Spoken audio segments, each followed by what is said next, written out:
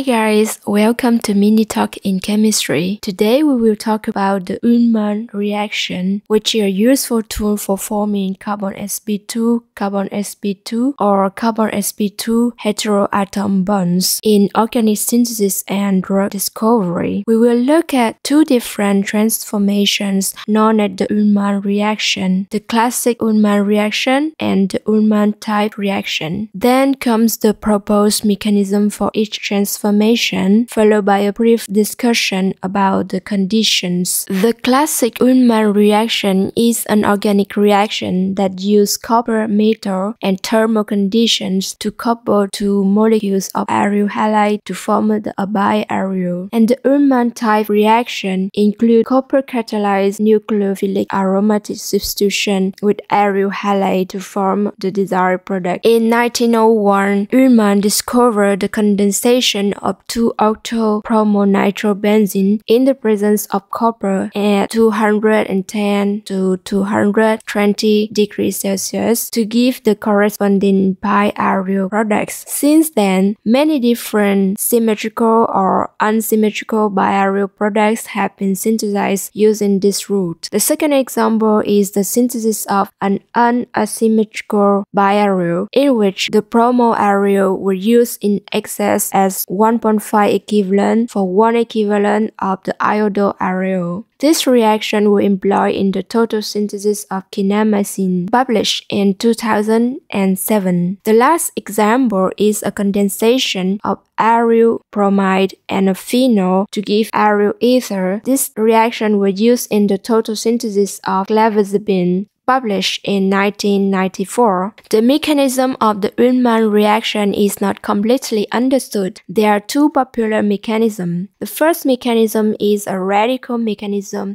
involving the single electron transfer from the copper metal to the aryl halide for forming an aryl radical. Two aryl radicals then react and form the final biaryl product. The second mechanism includes an oxidative addition of the copper to the aryl halide and followed by a single electron transfer and form an organocuprate reaction. The organocuprate then perform another oxidative addition on an aryl halide followed by a reductive elimination to yield the final biaryl product. Ullmann type reactions proceed through a catalytic cycle in which copper, when connected with the nucleophile part, undergoes oxidative addition to form a copper-3 species, followed by reductive elimination to provide the desired product and regenerate the copper-1 species. The low cost and low toxicity of copper make Ullmann-type reactions appealing, but usually the classic Ullmann requires stoichiometric amount of coppers,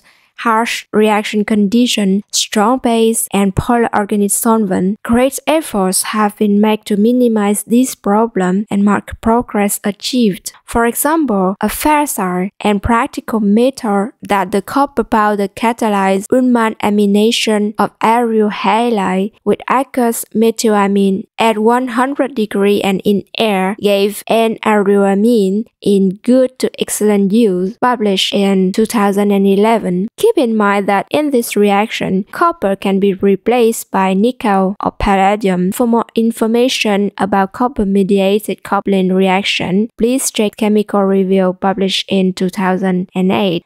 I hope you now have a better understanding of the Ullmann reaction. Thank you for watching and see you next time.